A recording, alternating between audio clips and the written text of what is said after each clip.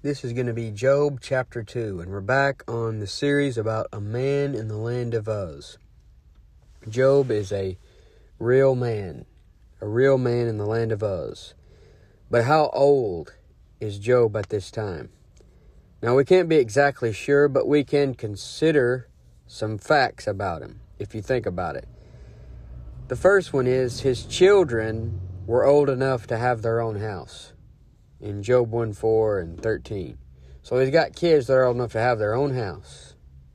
So that puts us in an age range there. And then remember that in Job 32, Elihu refers to Job as aged. So he's aged. He's got kids that are old enough to have their own house. He's called aged. And then consider something else in Job 42:16. If you look at Job 42:16, it says, after this lived Job 140 years. So Job lives another 140 years after being persecuted by the devil. And the fact that he lives another 140 years after being as old as he already is, that's another proof that Job was living in the time period that you read about in the book of Genesis, when men had much longer lives. Another thing, Abraham is called old and stricken in age at the age of 99. So he was aged. He's called that at the age of 99. So it wouldn't be a stretch at all to say that Job could be 75 to 100 years old at the time of his persecution. So Job is an old man who has much wisdom, much knowledge and understanding. He could have been married to his wife for many years already. But put yourself in the shoes of Job's wife, who has also lost everything. And the only other human she could go to for comfort was Job. However, Job was in a world of hurt. So this is going to be called Remember Job's Wife. In the context of the future time of Jacob's trouble, what we call the tribulation. And we read about it in Luke 16. In the context of it being about the future time of Jacob's trouble, Jesus says this phrase. He says, remember Lot's wife. So Lot's wife, you remember her, she looked back at Sodom and turned into a pillar of salt. And that's a picture of a saint who looks back at the world because it's become so sweet to them. But since Job pictures a saint in the tribulation as well, I'm going to title this, Remember Job's Wife. You know, the Lord said, remember Lot's wife. I think we should remember Job's wife as well. In a sense, the things of the world meant a little more to her than they should, just like it does for us many times. And this causes her to fall right into the devil's trap. But remember Job's wife. Job's wife wasn't considering what was going on in the spirit world. Look at Job 2:1 and 2. It says, again, there was a day when the sons of God came to present themselves before the Lord. And Satan came also among them to present himself before the Lord. And the Lord said unto Satan, from whence comest thou? And Satan answered the Lord and said, from going to and fro in the earth, and from walking up and down in it. Once again, Satan and the sons of God, Satan's angels, are approaching the Lord for permission slips.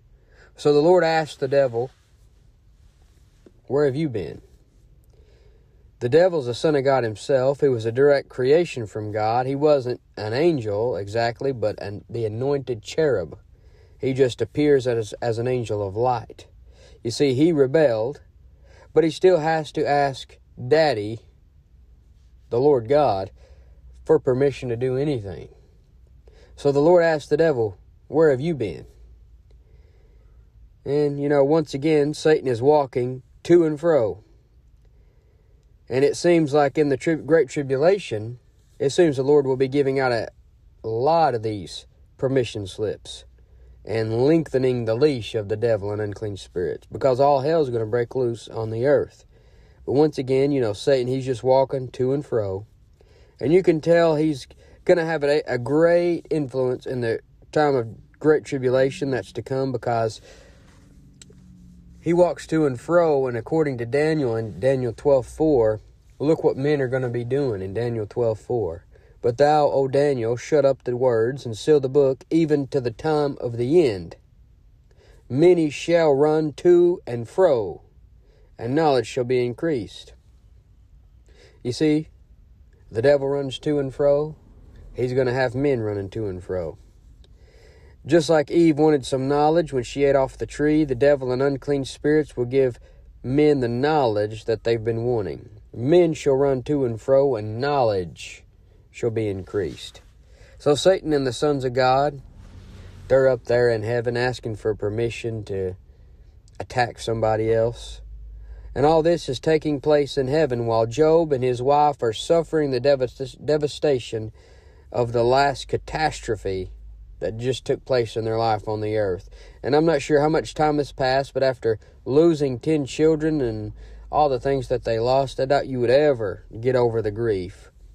But Job has stayed spiritually minded. He hasn't cursed God with his lips. His wife, on the other hand, is ready to do so. She isn't keeping in mind that God is holy and that whatever he says and allows and does shows no sin on his part. She's forgetting that.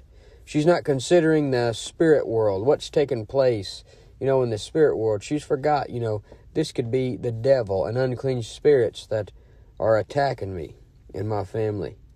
In Job 2:3 it says, And the Lord said unto Satan, Hast thou considered my servant Job, that there is none like him in the earth, a perfect and an upright man, one that feareth God and escheweth evil?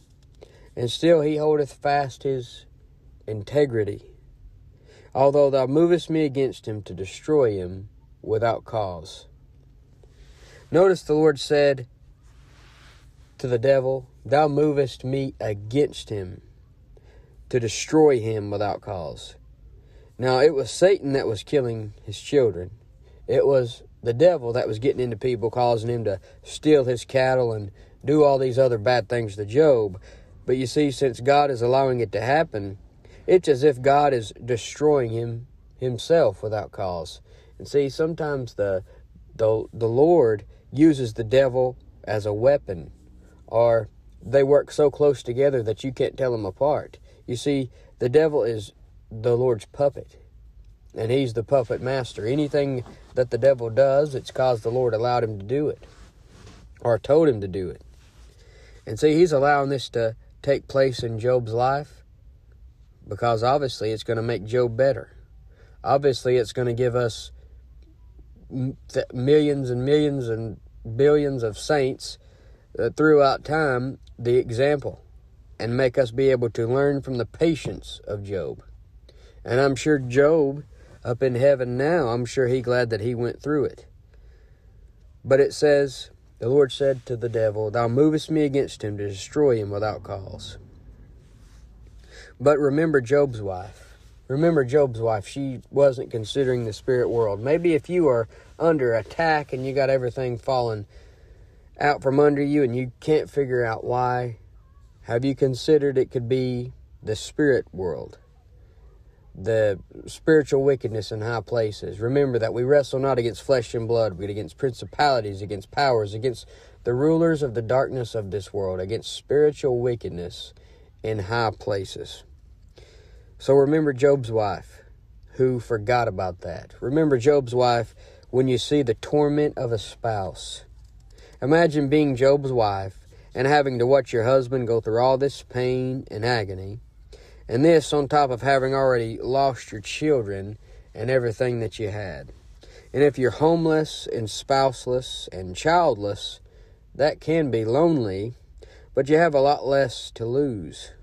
When you have everything that Job had, you have a lot to lose. And it can make things be even more devastating. The devil's got a lot more to use against you when you have so much. The thing about Job is that he wasn't serving God just because he had all this stuff and that just because he was blessed materially. He was serving God because he was an upright man. But the devil, being fallible, simply thought that Job only served God because of the many blessings that he had. But that wasn't why Job was serving God at all. But remember Job's wife. When you see the torment of a spouse, look what it says in Job 2:4. It says, "And Satan answered the Lord and said, Skin for skin. Yea, all that a man hath will he give for his life. But put forth thine hand now, and touch his bone and his flesh, and he will curse thee to thy face." So the devil believes that a man will crumble and cave more over physical pain to his own flesh than over the loss of material possessions and his loved ones.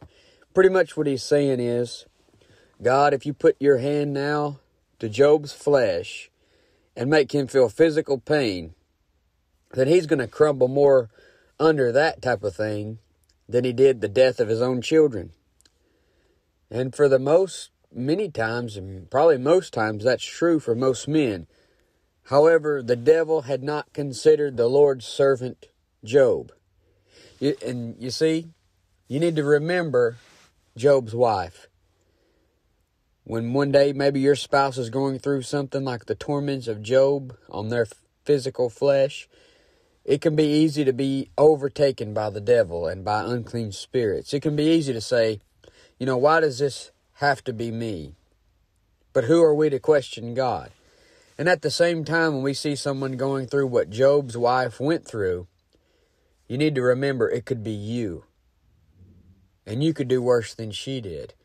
You could commit a greater sin than she did.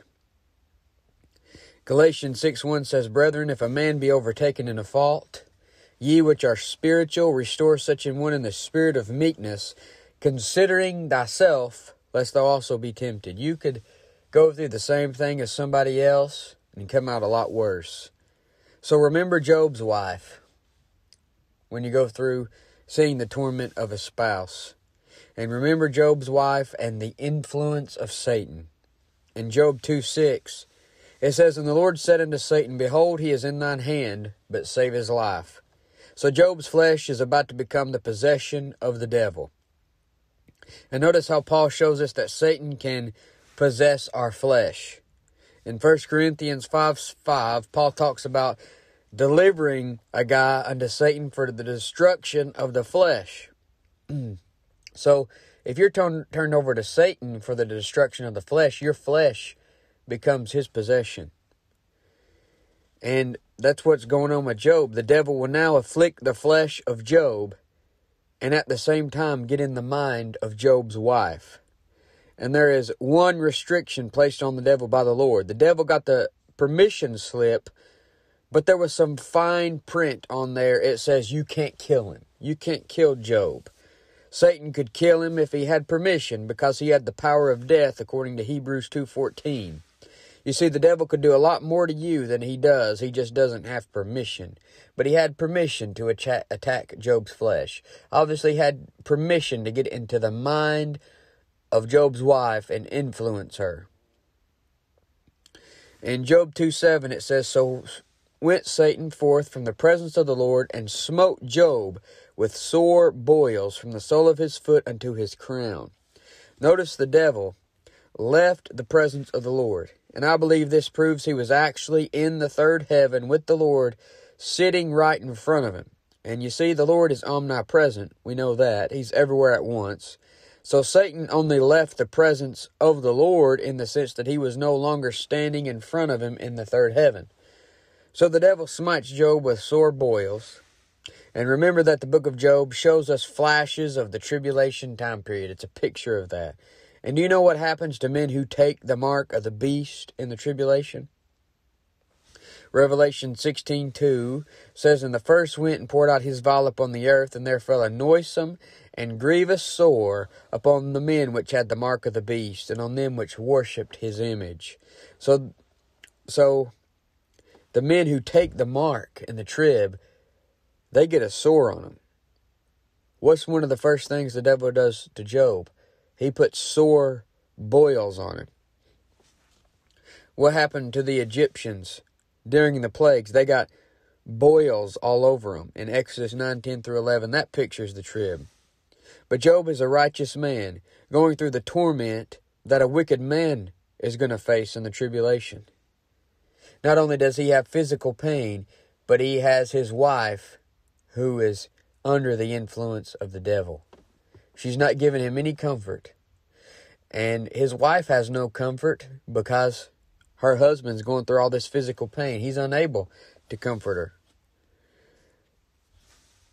So it's like Satan's got Job's body, and he's got the wife's mind.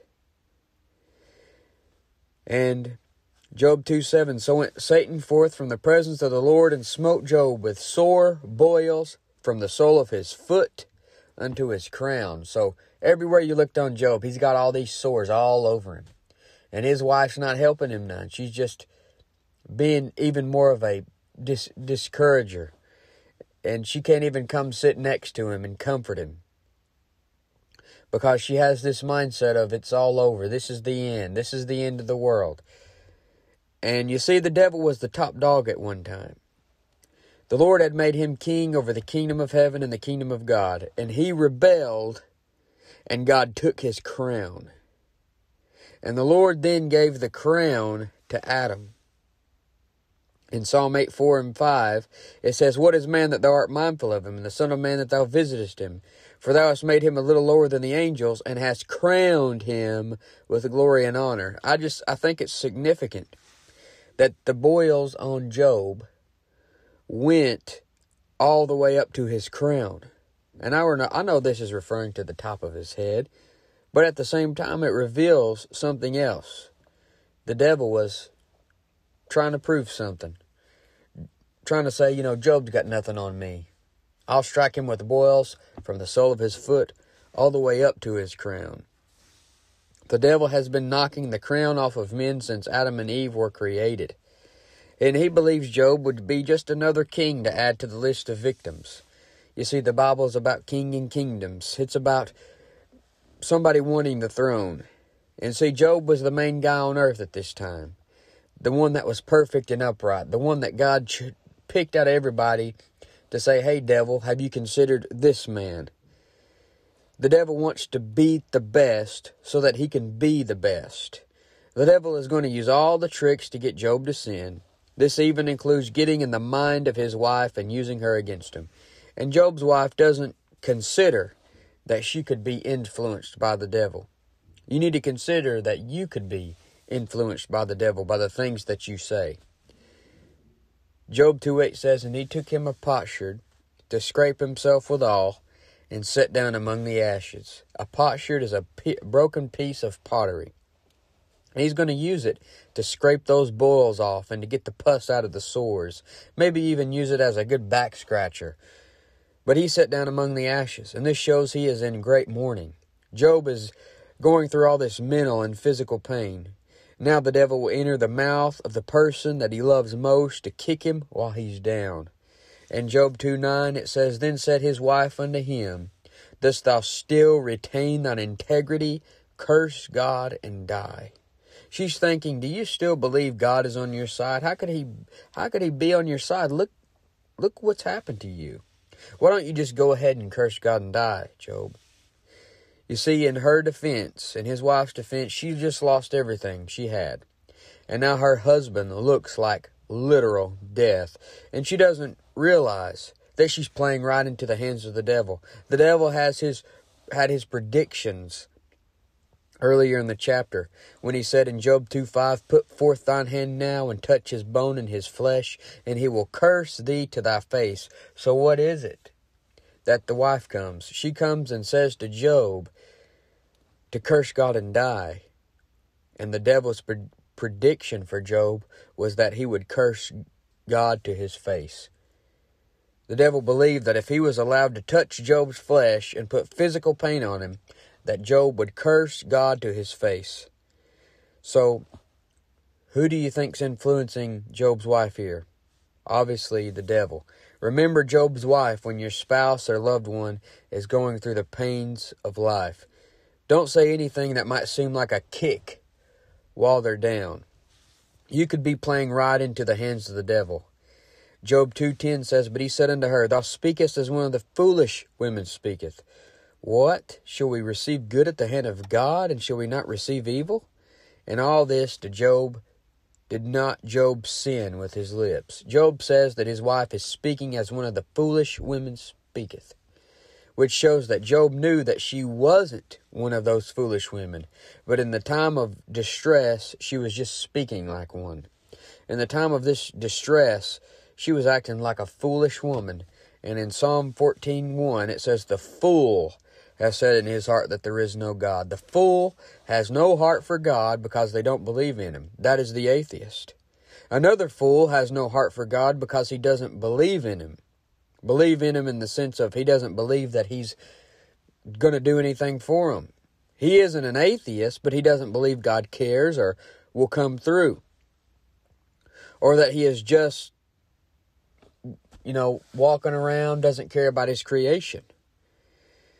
So when things go wrong, he has no problem cursing God. The atheist has no problem cursing God. He doesn't believe in God in the sense he doesn't even believe he exists. Another guy believes in God, but he's a fool because he doesn't believe that he does anything for man or that he cares for man. And maybe during this time, Job's wife didn't think God cared about anybody. And in Job 2:10 it says, But he said unto her, Thou speakest as one of the foolish women speaketh. What? Shall we receive good at the hand of God, and shall we not receive evil? You see, we have received plenty of good from the hand of God. He maketh the sun to rise on the evil and the good, Matthew 5:45 says. He has given us food and raiment. Let's be content with that. 1 Timothy 6:8 says, Godliness with contentment is great gain. It says, let's be content. With food and raiment, let us be there with content. When the Lord allows evil to happen to you, don't curse God and die. Think to yourself, it's about time. I've received good at the hand of God. Shall I not receive evil? Do I deserve all this good? How do I deserve all this good and not deserve something bad to happen to me? You see, God has already given me infinite times more than I deserve and kept back infinite times more evil that I do deserve. He's kept me from those things. It's about time I receive something bad on my life. That should be your attitude. The best thing to do in a situation like Job's is to say, Lord, I deserve much worse, but please help me. And the chapter closes out with the introduction to Job's three friends. In Job 2:11, it says, Now when Job's three friends heard of all this evil that was come upon him, they came every one from his own place, Eliphaz the Temanite, and Bildad the Shuhite, and Zophar the Naamathite, for they had made an appointment together to come to mourn with him and to comfort him. Romans 12:15 says, Rejoice with them that do rejoice, and weep with them that weep. That's what they was coming to do, to weep with Job as he wept. In Ecclesiastes 7:2 it says, It is better to go to the house of mourning than to go to the house of feasting.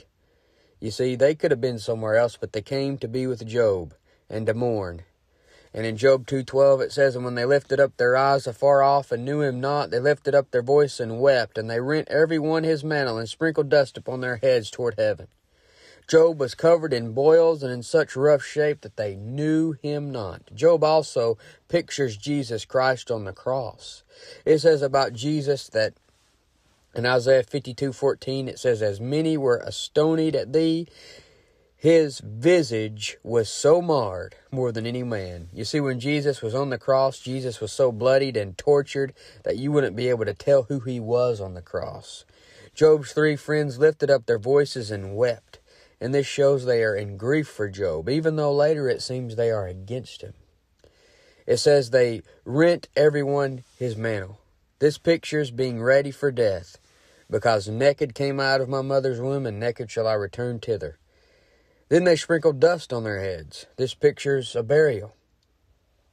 And so they sat down with him upon the ground 7 days and 7 nights, and none spake a word unto him, for they saw that his grief was very great. See, they sat down with him. They got down in the ashes, just like they were the ones going through it. And they stayed with Job 7 days and 7 nights, picturing the tribulation. 7 days and 7 nights. And I mean, the picture doesn't match perfectly because Job's already gone through a bunch of tribulation. But I think it's significant that they sat down with him 7 days and 7 nights, and you got a 7-year tribulation.